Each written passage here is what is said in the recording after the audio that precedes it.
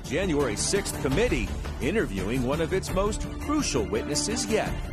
That witness, the former Trump White House counsel Pat Cipollone, testifying behind closed doors today.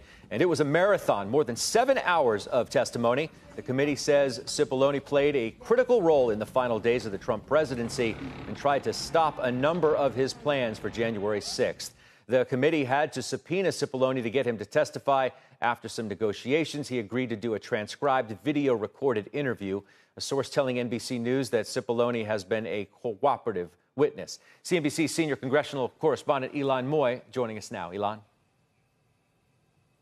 Well, Scott, Cipollone was not only at the center of the action on January 6th, but according to other witnesses, he was one of the few people sounding the alarm inside the White House.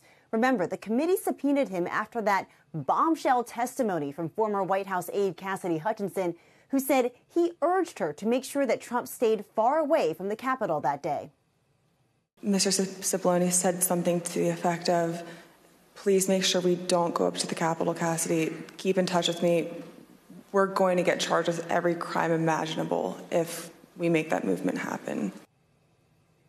Hutchinson also named half a dozen Republicans who sought preemptive pardons, and another infamous White House lawyer, John Dean, who worked for President Nixon, said Cipollone could corroborate that information. He tweeted, "That should be among the top questions from the committee. That is not privileged information." But on his social media platform, Trump blasted Cipollone's cooperation as a violation of trust. He wrote, "Why would a future president want to have candid and important conversations with his White House counsel if he thought there was even a small chance that this person may someday be brought before a partisan and openly hostile committee in Congress?"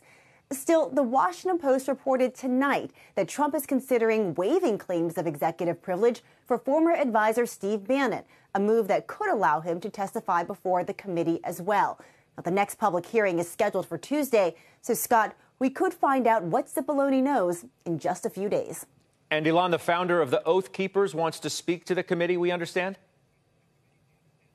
Yes, Scott, there are strings attached to his testimony because he is worried that the committee will chop up his statement.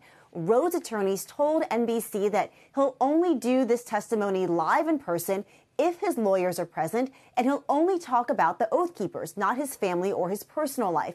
Now, Rhodes is currently in jail while awaiting trial on seditious conspiracy charges. He did testify virtually before the committee in February and invoked the Fifth Amendment 20 to 30 times. Scott, no response yet from the committee on whether it'll agree to his terms.